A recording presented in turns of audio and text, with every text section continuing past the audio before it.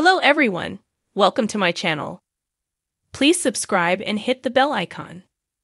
Emmerdale confirms attack mystery for Tom King.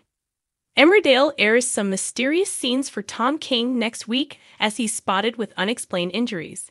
The villain currently remains at the center of major tensions in the village after his wife Belle exposed his abusive and violent behavior. So far, the police have been unable to charge Tom with any crime, claiming that there's not enough evidence. This has infuriated the Dingle family, who are growing increasingly frustrated over the lack of justice for Belle. Next week, the storyline continues as Laurel Thomas finds Tom in a bad way outside the church. Tom is covered in blood and claims that he has been attacked. However, he refuses to go to A&E to be checked over, and he also declines to involve the police.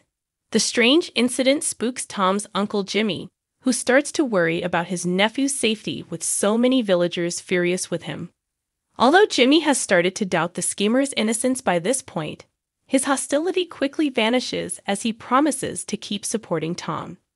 Jimmy is also quick to accuse Sam Dingle of being responsible for Tom's injuries, but is he on the right track, or is there another explanation? The following day, there's a further incident as the villagers gather for the annual November 5 bonfire. Tom is disgusted when he realizes that the guy being thrown onto the bonfire has been deliberately made to share his likeness.